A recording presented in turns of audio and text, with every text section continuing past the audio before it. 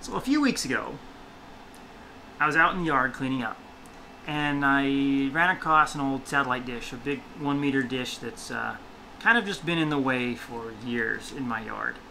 And I asked myself, why is this still here? And I told myself, well, you wanted to make a radio telescope, but you just never done anything with that project. And I was like, I either need to throw this thing out, or I need to do something. So I jumped online to see what it would take to actually just do something, do my project, and see where it goes from there. And a few years ago when I was looking at it, SDRs were cheap, but now they're like super cheap. So on eBay, I found this gem right here. I really don't know how good it is, but the key thing is it goes up to 1.7 gigahertz, which is more than 1.4 gigahertz, which is where hydrogen line emissions are. So that's what I would like to try and make this first iteration of the project pick up. So this has a receiving range from 500 megahertz to 1.7 gigahertz. So it's not just the RTL.SDR, it also includes the R820T2 receiver, so you get a little wider range. It also has a built-in bias T, so it's a pretty cool little SDR. It's got a real wide range. It has 2.4 megahertz of, is that right? Yeah, 2.4 megahertz stable receive, and you can push it up to 3.5 megahertz. Sorry, 3.2 megahertz. So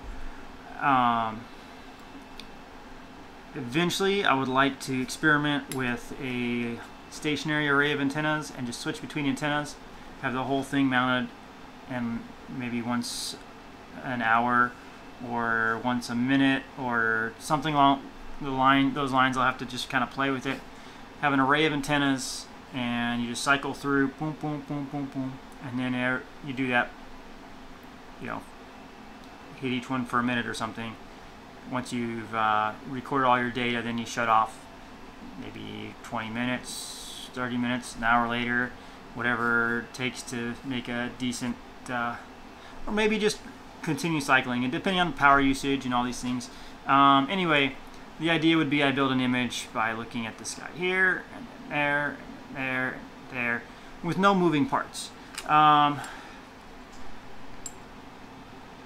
This is all I have so far. So, I mean, I've got the satellite dish, I've got this piece.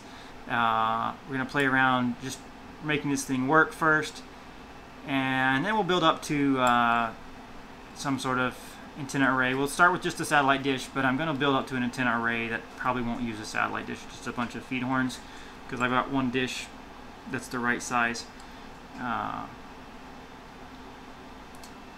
Anyway, that's the upcoming project. I hope you come back next time.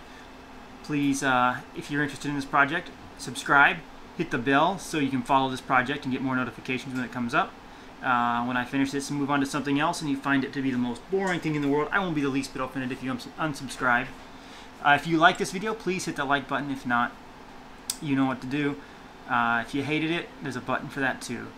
Leave comments down below. I'm sure some of you have already played with this and have all kinds of information for me that I don't have. I'm completely new to SDR, so this is going to be a brand new exploration for me, and I look forward to this journey, and I hope that some of you can enjoy it too. Catch you next time. This is Joel, and I'll see you in the next video.